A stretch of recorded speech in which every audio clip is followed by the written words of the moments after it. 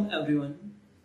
In our previous session, we have observed the energy efficiency performance of the furnace, and we have observed that how to identify the efficiency of furnace using direct and indirect method. We have also observed the different fuel economy measures in furnace. Today I would like to start with another thermal utility, or you can say the part of thermal utility, that is insulation and refractory material.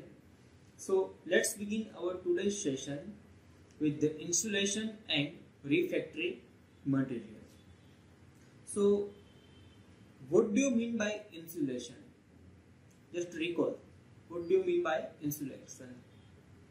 Because you have studied the critical thickness of insulation in the subject heat transfer in semester 5th.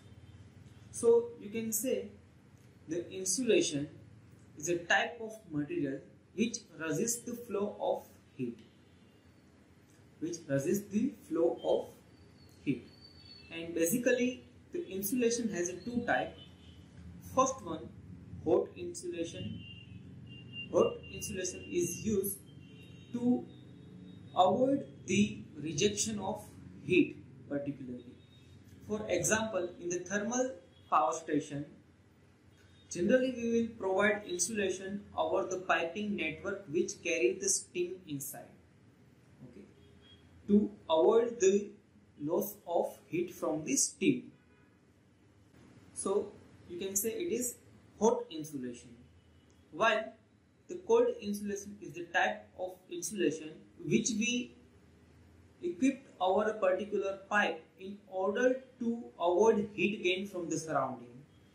For example, in the refrigeration and air conditioning, the piping network, that is connect the expansion valve and the evaporator. That particular line we connect with the copper pipe and insulated it thoroughly so that the refrigerant will not gain heat from the surrounding. Okay, so insulation has basically two types. First one is hot insulation and second one is cold insulation. And the main purpose of insulation is to avoid unnecessary, or you can say unwanted, heat transfer. Okay, for example, if you are dealing with the hot insulation, then our prime motto is to avoid the heat loss from the system. And if we are dealing with the cold insulation, then our motto is to avoid heat absorption. Clear? Now, next one I would like to discuss the insulation type according to the temperature. So you can say according to the temperature, the insulation has main three categories. First one is the low temperature insulation that can bear temperature up to 90 degree. Then second one is the medium temperature insulation that can hold temperature in between 90 to 350, and high temperature insulation that can bear up the temperature above 350 degree. Okay, and if you observe here in particular picture, I have mentioned the different type of material as well for the different type of insulation. For example, for the low temperature insulation, we can use a different kind of material like cork, then after wood, then after magnesia, then after mineral fibers. Okay, likewise we have lots of material that we can use for the temperature up to 90 degree. Similar way, in the medium temperature insulation, if you observe, then we can have only three materials that we can use in order to have a insulation. That materials are, first one is magnesia, then after asbestos, then after calcium silicate and mineral fibers. Okay, generally the asbestos is one of the better material, okay, because its thermal conductivity is quite low and offer a huge heat resistance. Okay, recall our laboratory session in the heat transfer.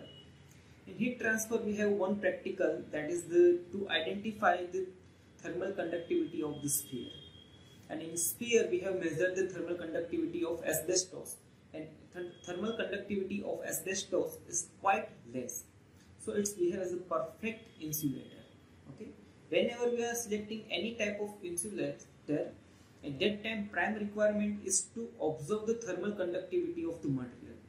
The material having the low thermal conductivity is one of the best, or you can say suitable material for the applications which require insulation. Now if we observe the high temperature insulation, okay, in which we have a several type of material as well, that are asbestos, then after calcium silicate, mineral fiber, mica, fire clay, ceramic fiber. Okay, so we have lots of material available for the insulation, but generally in the field of mechanical we are prefer the glass wool more. Okay, so it is all about the various type of insulation. Now I would like to discuss the application of insulation. As I mentioned you that we are belongs from the mechanical family, so we all aware about the application of the insulation, and in fact we have already studied this thing in semester number 5 in heat transfer. Generally the insulations are used, okay, to avoid the unnecessary or unwanted heat transfer. So we have lots of applications. So first application is to insulate the hot water supply and return hydraulic piping of gas fire boiler. Generally in thermal power plant, the steam pipe is covered with the insulator so that the heat losses will get minimized and we will obtain the maximum thermal efficiency. Because during the discussion of the boiler we have discussed one thing, that the boiler efficiency is nothing but the output by input, and output is the heat energy associated with the steam. So if steam lost the maximum amount of the heat, then the efficiency of boiler is going to be reduced. So what we need to do, we need to insulate the pipeline which connect the turbine and the boiler, okay, so that we are able to save the energy and we are able to optimize the energy conservation kind of thing. Okay, so you can say it is one of the top application of insulation. The next one is cabin insulation of aeroplane.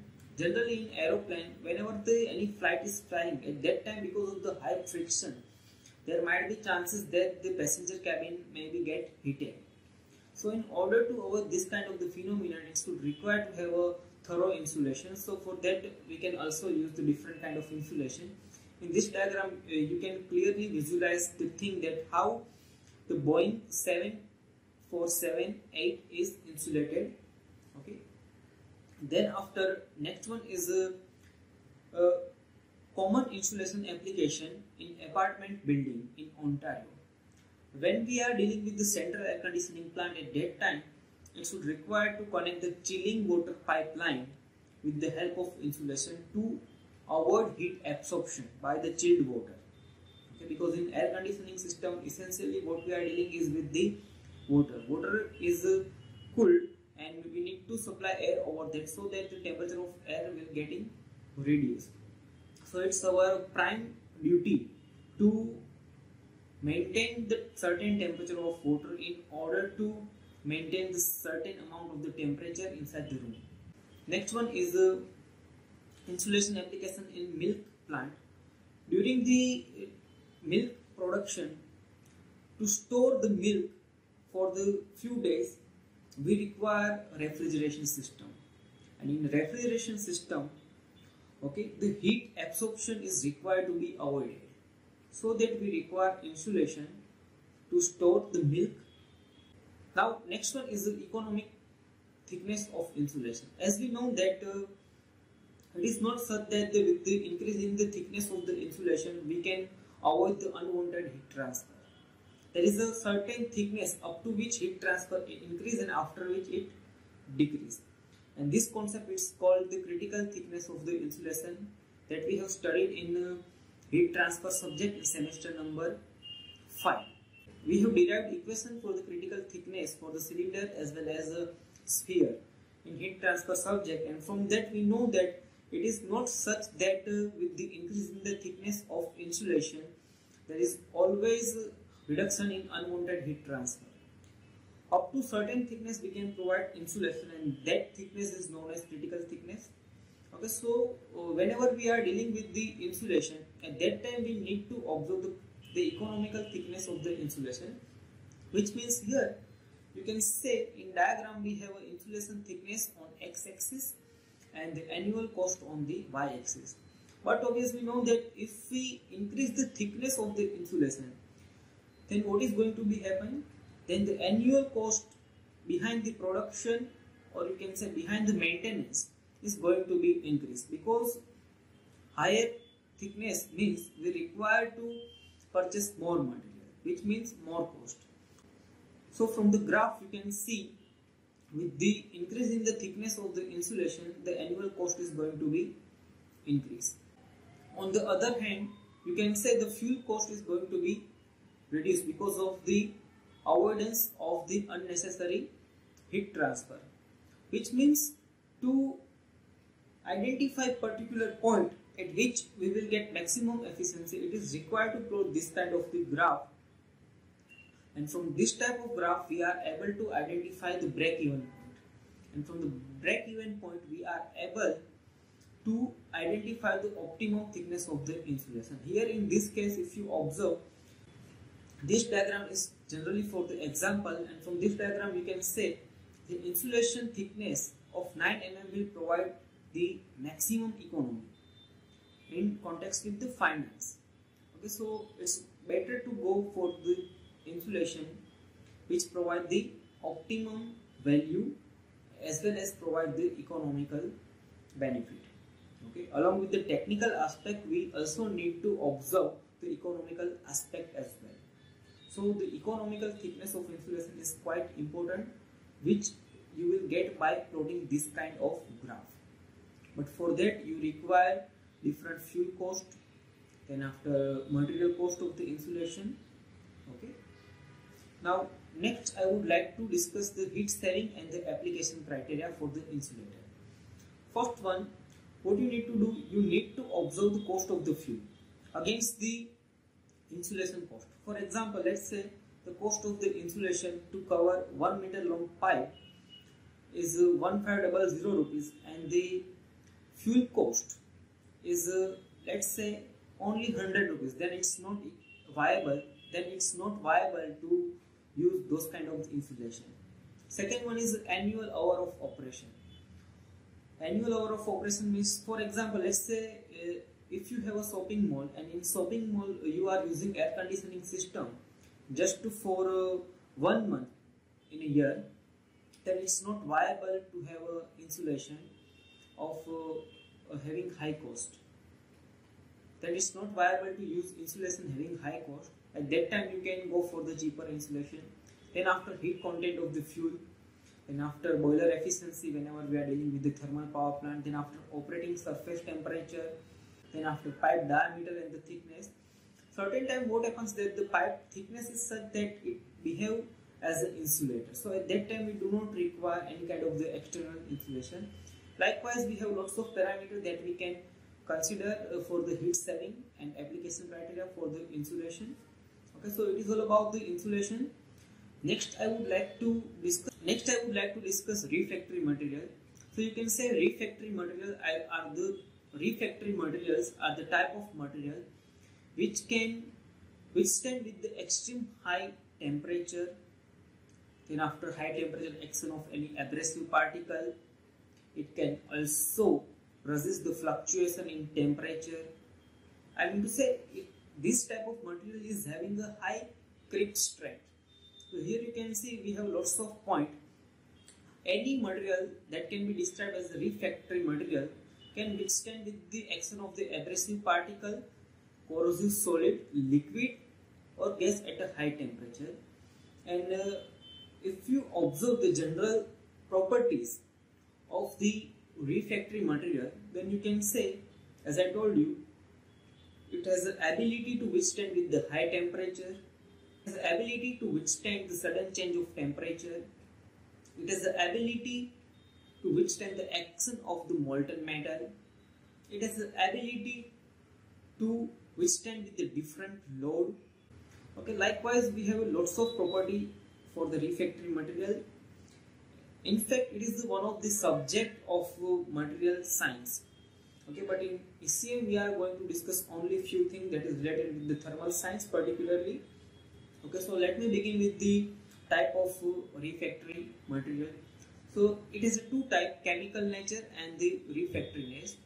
The chemical refractory is further classified in three types: acidic refractories, basic refractory, and after neutral refractory. It is based on the value of pH.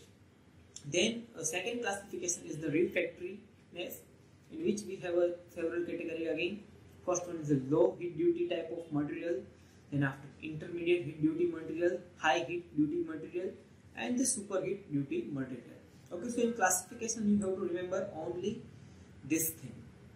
Now, what are the criteria for the selection of the refractory material for the particular application?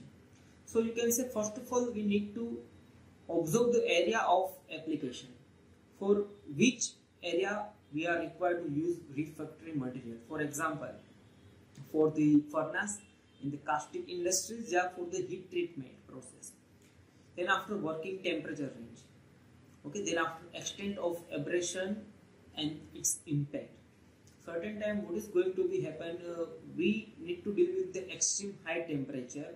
For example, in the CNC machine, at that time we have a bed, or the structure of the machine should have a high value of refractoriness, so that it can be at the maximum temperature. Then after structural load of the furnace, stress due to the temperature gradient in the structure. Then after chemical compatibility.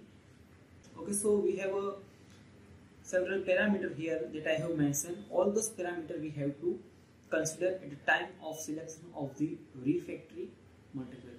And if you observe the application, then you can say mainly the refractory materials are used in the furnace, okay, to cover the inner layer as well as the outer layer of the furnace, so that the main structure can bear extreme high temperature.